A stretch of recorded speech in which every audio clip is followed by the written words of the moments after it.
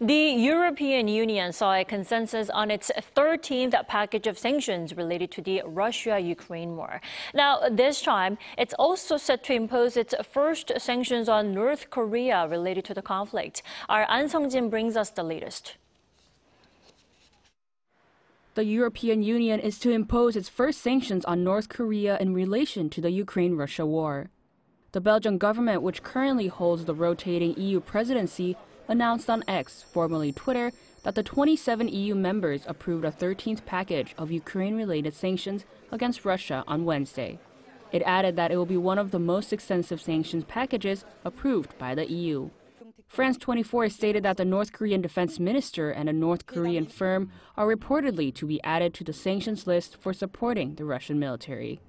Those on the list will be banned from traveling to the EU or doing business there. The EU has previously imposed sanctions on high-ranking North Korean officials for human rights violations and violations of UN Security Council resolutions, but this will be the first time regarding the war in Ukraine.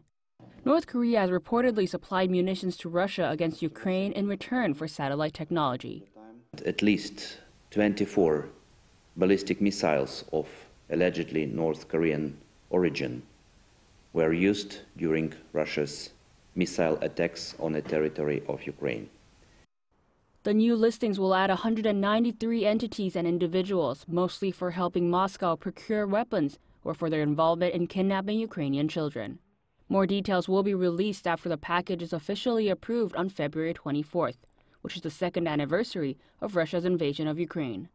Including the most recent sanctions, the EU's sanction list over Russian aggression in Ukraine will have more than 2,000 individuals and entities. Ahn Sung-jin, Arirang News.